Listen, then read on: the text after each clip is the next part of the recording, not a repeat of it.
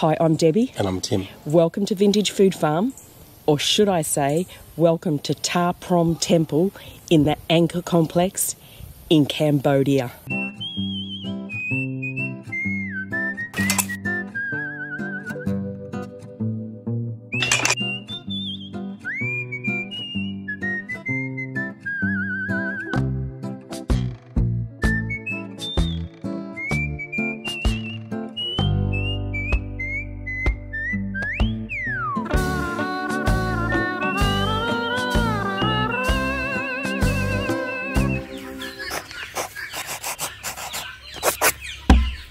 So we're now in our tuk-tuk driving to Ta Prohm.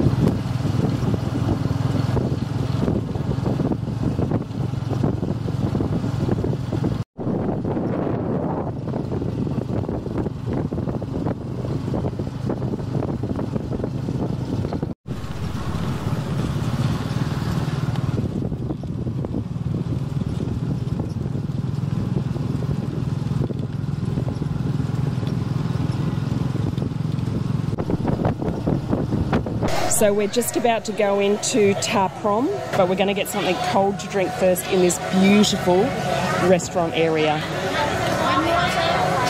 No, thank you. Too many. Okay, thank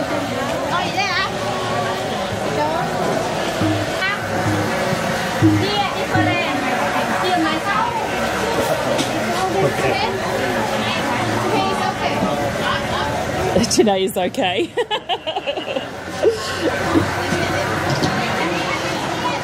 So this is a really lovely little restaurant area. It's nice and cool. There's a fan, there's foods, there's drinks.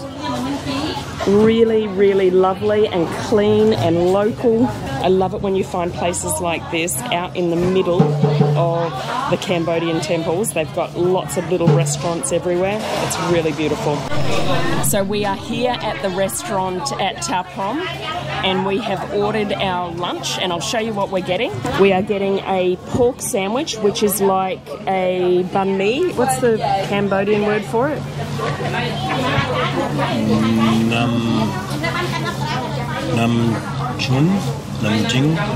So the pork roll, which is like a Vietnamese banh mi, is called num pang.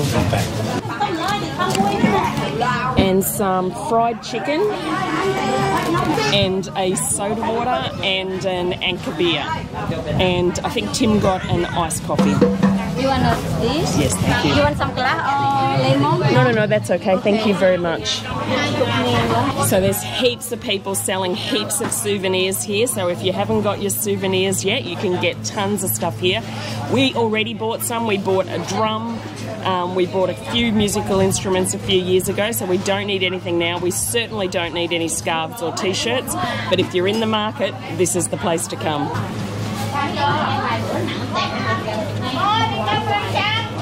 So there's two sorts of chicken. When you order fried chicken, there's two sorts of chicken it could end up being. It could be the farmed larger chicken or the skinny bush chicken, the Cambodian chicken. And I really hope it's the tougher, skinnier Cambodian chicken because it is amazing. Oh, what's the Khmer word for this sandwich? For this one, the Khmer sandwich is nampang site. Nampang site. Yeah. Nampang site. Yeah. Awesome. Akun. Also, the island has the Angkor, only Cambodian, but around here is no. Okay, I'll just get this one then. Okay, thank you. So we got the Cambodian pork roll, which is called num pang, and we got some fried chicken, which is always good. Hopefully it's the skinny Cambodian chicken and not the fat farmed chicken. And we also got a soda water and an iced coffee. So how much was the iced coffee? $2. $2 for the iced coffee, $1 for the soda water, $4 for the num pang. Fried chicken is $5. So not the cheapest place for local food, but where you are, it's not too bad at all.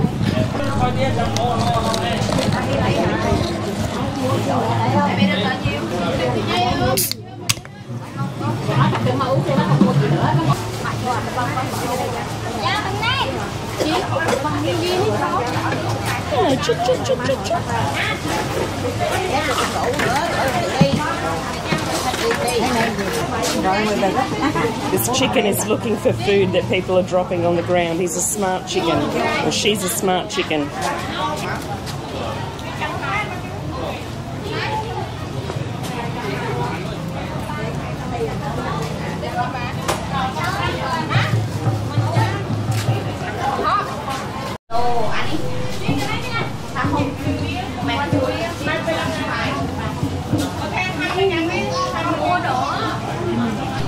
So because there was a massive storm yesterday afternoon, there's so many bugs and butterflies and moths and everything out, but it's really pretty, except I think they're eating the clothes.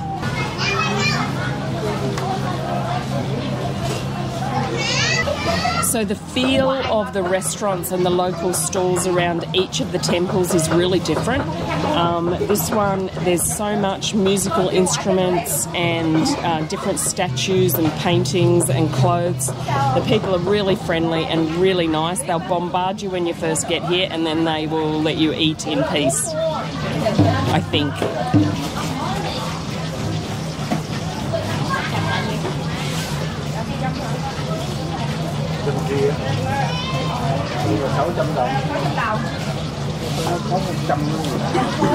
I've ordered fried chicken, as I said, and they are actually chopping up the chicken as we speak.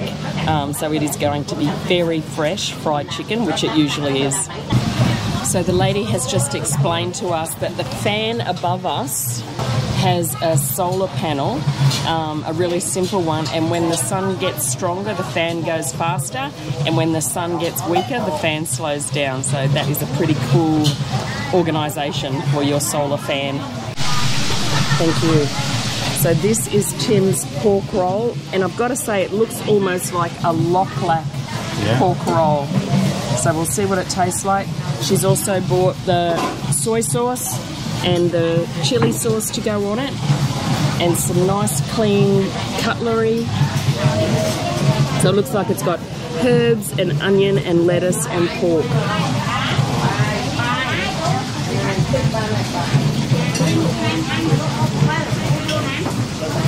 And there's definitely some gravy action happening in there, and a lot of garlic. I can smell it. The soy?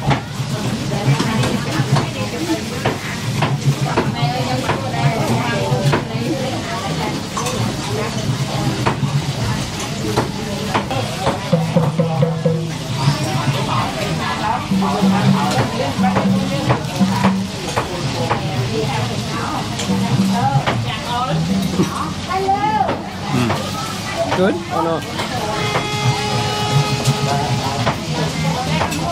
Absolutely wonderful. Really? Really, really wonderful. So I was a little bit sceptical about the gravy sauce, the garlic gravy sauce, but Tim is saying it is amazing, so I'm going to try it. So there's pork and lettuce and onion and cucumber. So I've got a touch of soy sauce. Cheers. Cambodian sandwich. Oh, thank you so much. And look, our chicken has just arrived. Beautiful. Thank you so much. You want to steam dry also or not? No, that's okay. Thank you. Thank you. So I'm going to try this pork roll.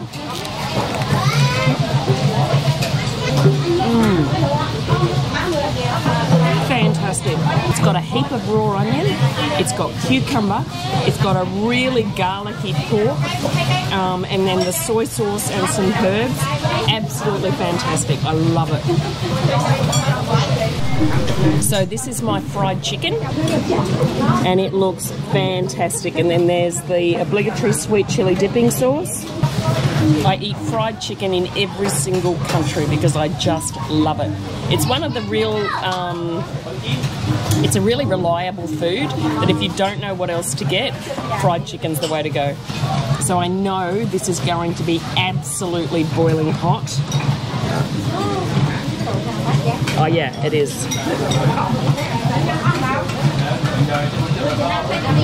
Cheers. Oh wow.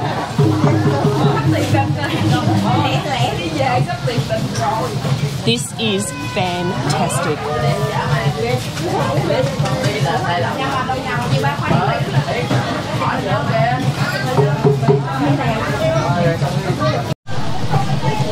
This is seriously some of the freshest, tastiest fried chicken I have ever had in my life. It is fantastic. Where are we? We need to be able to recommend this place. So good. So this is the Srei Mao number 15 restaurant. Just there. And they do really great fried chicken and a really great Cambodian pork sandwich. So highly recommend those if you come to Ta Prohm Temple. This pork sandwich, Cambodian pork sandwich, the baguette is really, really fresh and really crispy on the outside and really soft on the inside.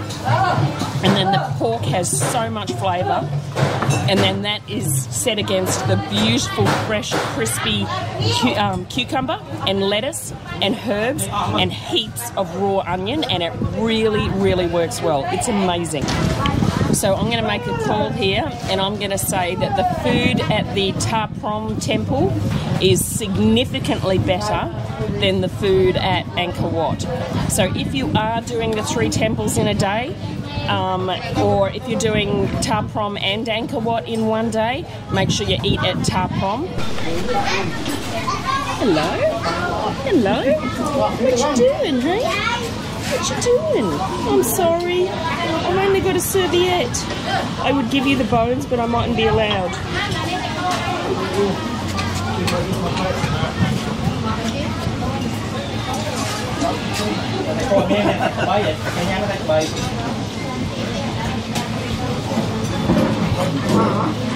Sit. Sit.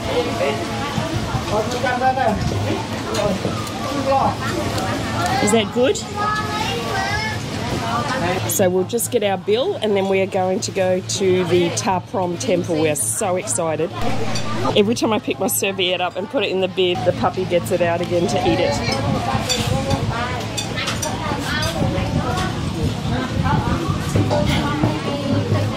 Hello, little sweetness. Hello. You're a cute Cambodian pooch. Oh dear. $12. That's very good. That's very good food. Very good. I'm sorry, sweetie. They'll feed you if they want to. Thank you. Akuncharan. Srei Mao restaurant number 15.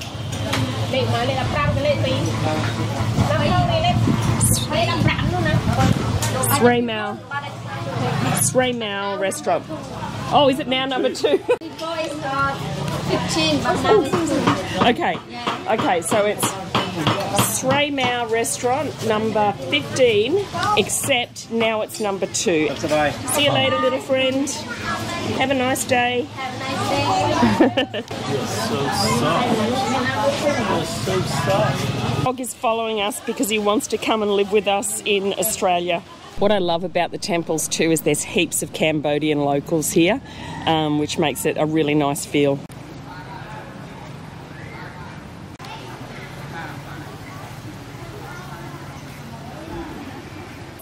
So we are now in Ta Prohm, and Jayavarman VII built this temple in honour of his mother. And this is actually the Tomb Raider temple where Lara Croft came and did her stuff. And there's a lot of references to Tomb Raider every time you come here. But I'm going to suggest that the history is a bit bigger than Tomb Raider, but still an interesting fact.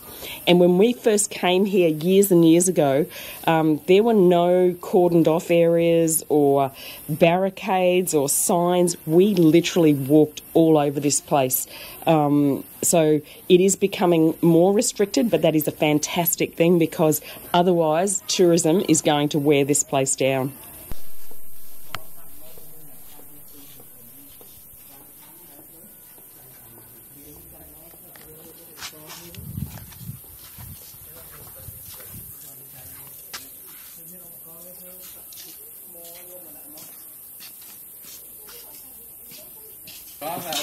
I think I might be saying this about every temple, but Ta Prohm is absolutely beautiful.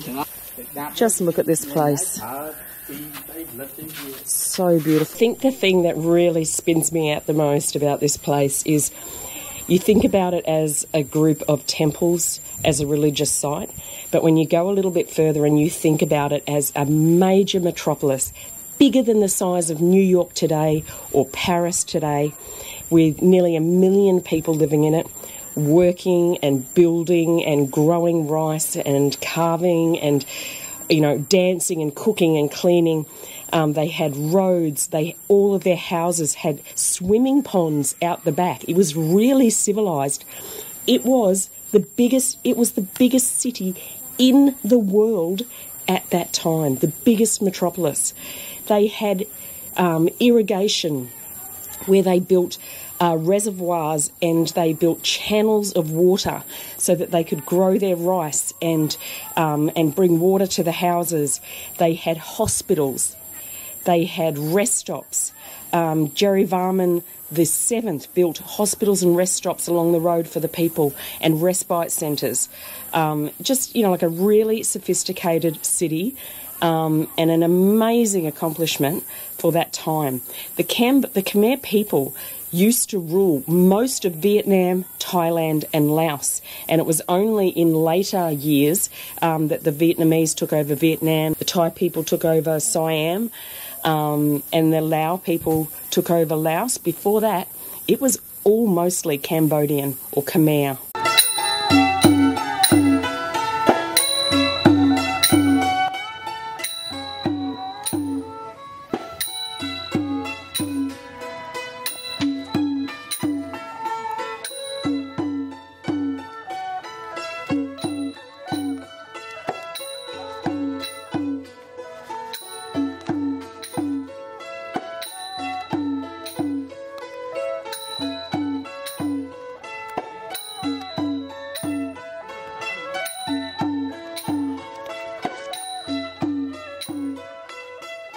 So there are about 72 temples in this whole complex that are the main temples, the larger temples. There are many, many, many more. There is also a royal palace, which is really interesting, and it was built by Jayavarman I, and it had royal families living in it for the next 500 years. So he built that in the 11th century, and the royal families lived there for 500 years after the 11th century. So really, really so much history. If you want to get a really good understanding of the total history of Cambodia, from the ancient Angkor times up until the genocide with the Khmer Rouge, there is a podcast which is fantastic, which is called In the Shadows of Utopia. I listened to it on Audible, but I think you'd be able to get it on a lot of podcast sites, and it just gives you an absolutely incredible insight into the history of this amazing place.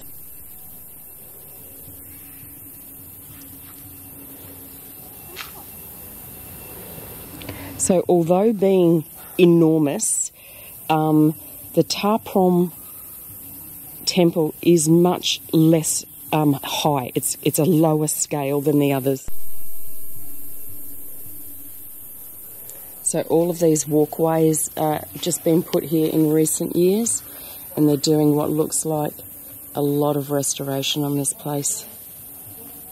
So beautiful.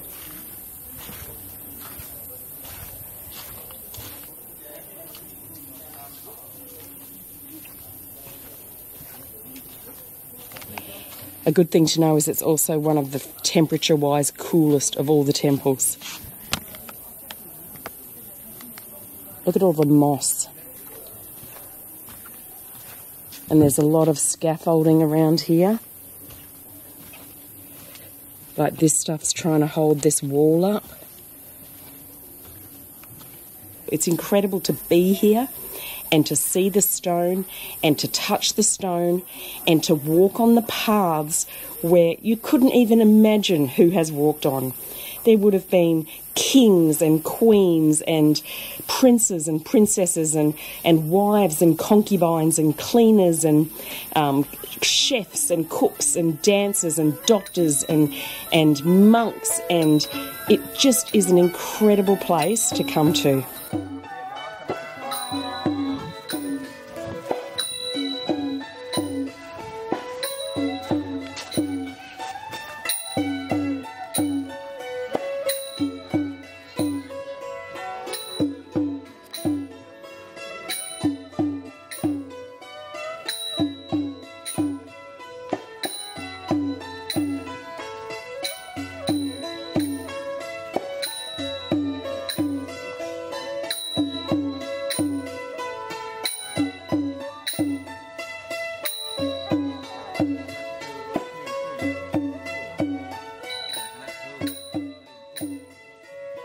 It seems to me that different people like different things about the temples, and some people prefer Angkor Wat because it is more restored, but this is just beautiful. This is so beautiful. All this scaffolding is holding up this part of the temple, so you can see how much work it needs. They're starting to cut down some of the trees that are really, really destructive. Wow. Look at all this stone that will one day be put back into place. This is one of the most beautiful places in the world. I can't believe how peaceful it is as well. I'm the only one out here.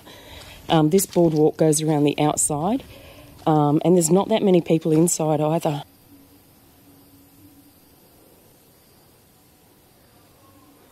The trees and the roots of the trees are just stunningly beautiful, but it's sort of bittersweet because that is also what has helped to pull this temple apart.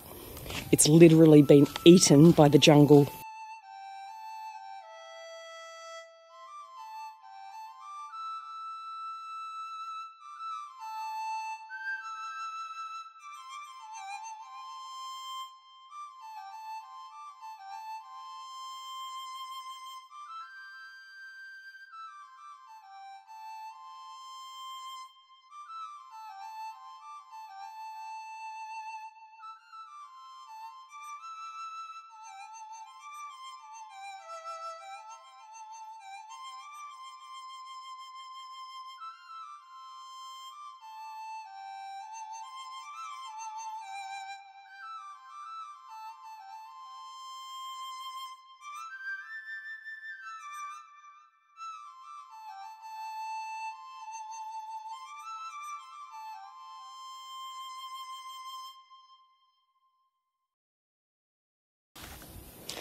You can see they've got the numbers on the stone, which helps them to work out how to reassemble it. What a job. And each one of these pieces of stone has all of this carving, which has been there since like 1200. Seriously, it's insane. Old Jayavarman VII must have loved his mother.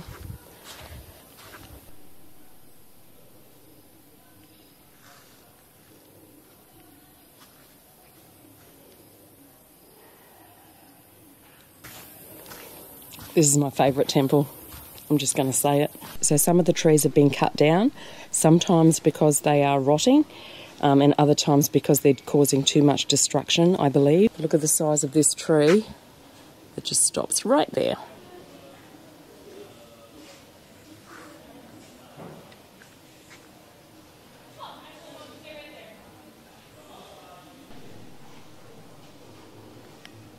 So the scale of Ta Prohm is lower.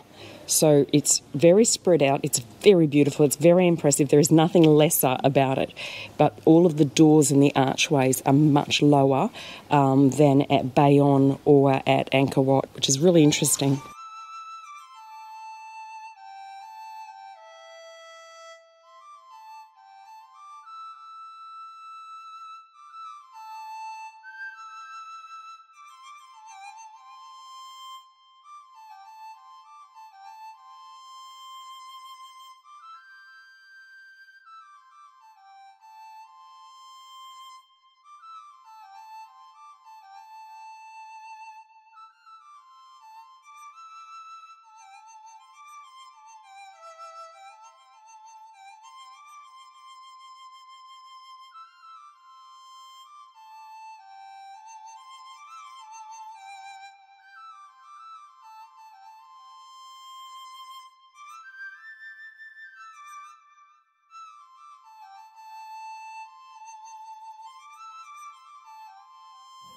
All of these ladies are called the celestial dancers.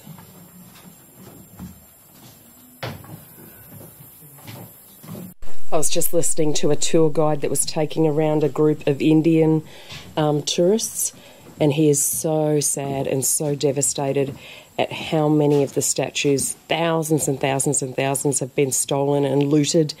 So when you look in all these rooms, there's just the pedestals that they used to sit on. And a lot of those statues have gone to really significant museums around the world, like the Australian Museum and Sotheby's. So they've found statues in the UK, in the USA, everywhere. But it's a big battle for the Cambodian government to get all of those statues returned. If you do want to see more statues, they have a lot of statues at the Angkor Museum, and that's another really good reason to go there before you come to the temples, and even if you go afterwards, just so that you get a really good understanding of this amazing place. That is incredible.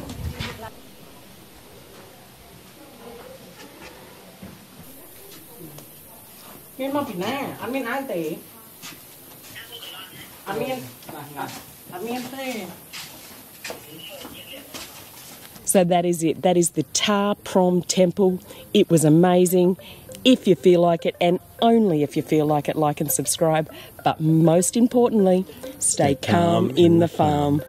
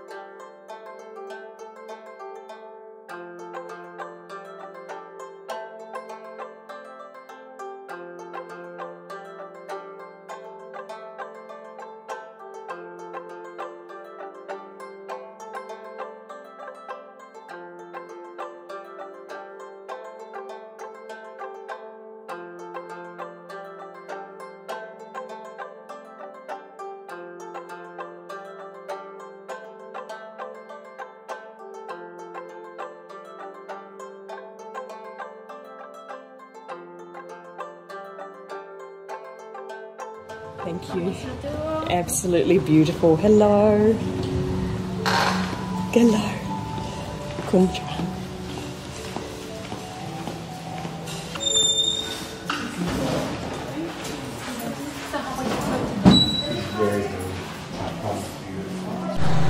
Hi, I'm Debbie. And I'm Tim. Welcome. It's like comparing your children and saying that you have a favourite when you really shouldn't. But Ta Prohm is my absolute favourite temple. By far.